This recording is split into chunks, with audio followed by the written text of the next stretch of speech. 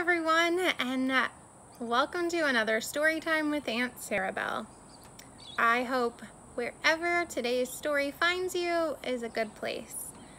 I have another humorous story. I don't know if you are getting a theme, but I like a good story that will make me smile or laugh.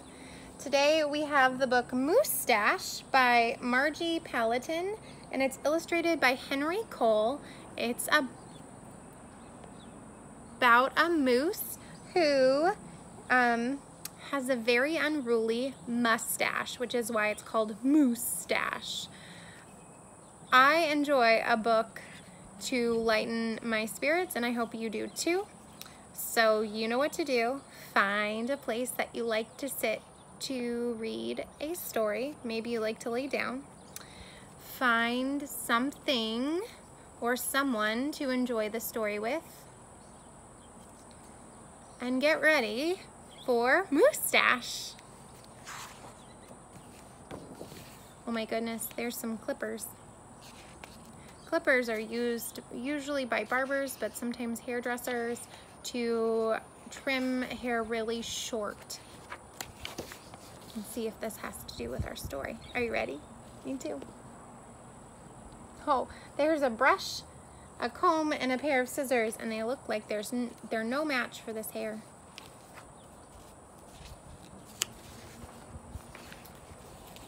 Moose had a problem, a horrible, hairy, prickly problem, and it grew right below his nostrils. Those are the holes in your nose, and just above his upper lip. A moustache. Look at how long that moustache is. Now, not a few spare hairs, and not shy little stubble, no mere weak wandering whiskers on the upper lip of this moose. No, siree! Moose had a big, bushy, bristly, mighty moustache. But a moustache that was a burly, surly, mangly mess, and it itched a lot. Sure, he plucked, and he tweezed, he even clipped, snipped, and teased, but his combs were still cowards, and his brushes rebelled.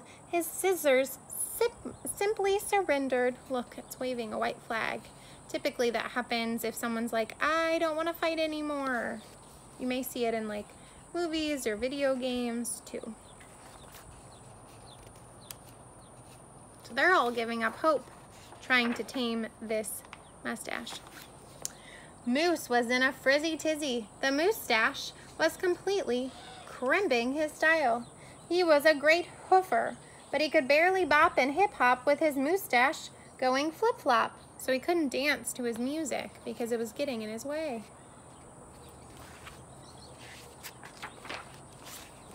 He was a wonderful chef. But he simply could not flambe his souffle with all those whiskers in his way. And he was a daring skier, but how could he downhill race with the mighty moustache blowing in his face? Moose had to do something, and soon. But what?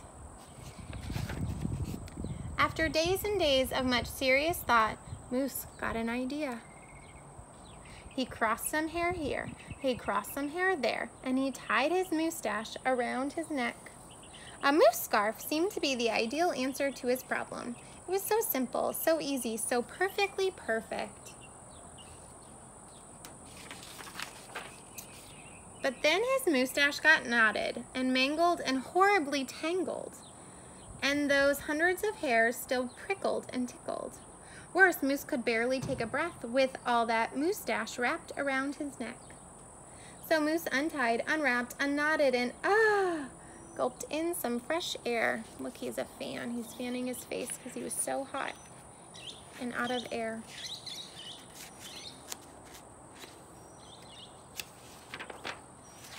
He got another idea. He parted some hair this way.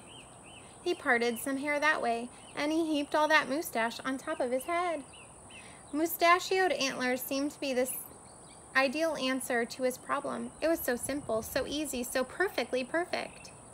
Until a squadron of squirrels and one very nosy gopher moved right into the Moose Motel.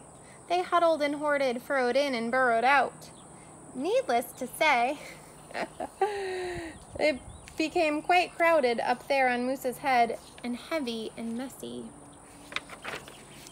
And very, very noisy. The squirrely chitting and chatting, squeaks and squawks woke Moose every morning before the crack of dawn.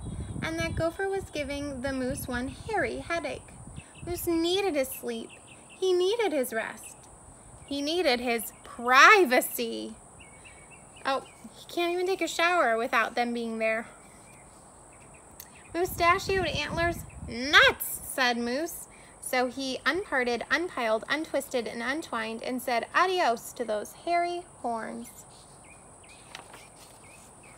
But now what? What?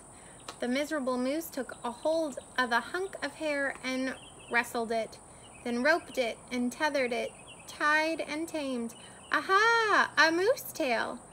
That was so simple. That was so easy that it was not so perfectly perfect.